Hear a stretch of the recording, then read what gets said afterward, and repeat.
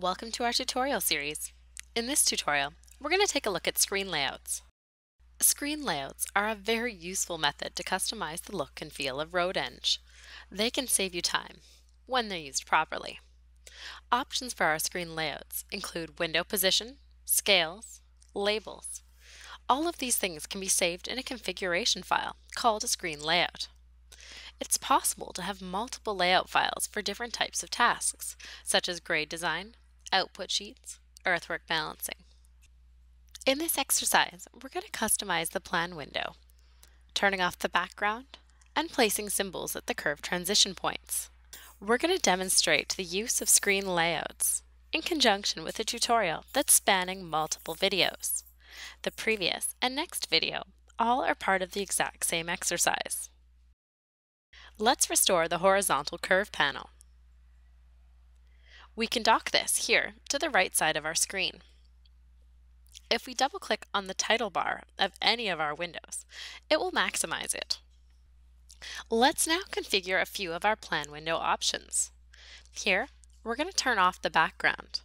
As well, we're going to select our curve transition points from our list and then adjust their symbol and color. When we change window positionings, as well as some of our window options, they change the look of the screen, but they don't modify the actual design. To save our current configuration as a new screen layout, we're going to select the Screen Layouts toolbar item and scroll down until we're in the folder that we want to save it in. Here, we right-click and select Save as New Screen Layout. Type in our title and a description, and we're ready to go. Screen layouts can be accessed through the Screen Layout drop-down bar or through the File menu.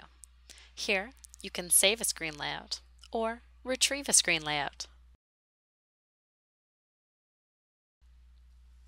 RoadEng comes loaded with a bunch of pre-made screen layouts.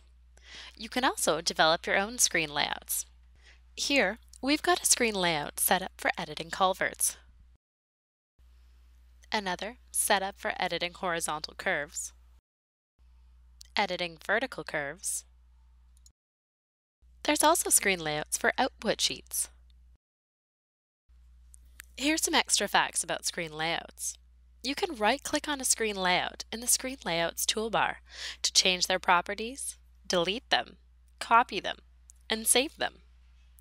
You can right-click on a folder in the Screen Layouts toolbar to change the properties, to paste a screen layout that was recently copied, and to save a new screen layout.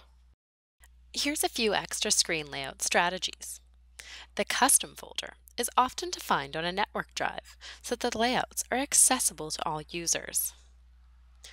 The menu File Save Screen Layout option allows you to save a screen layout anywhere, but only those in the Custom or Soft Tree folders will appear in the Screen Layouts toolbar. The menu File Retrieve Screen Layout option allows you to open a screen layout file anywhere, including those in the Custom and Soft Tree folders.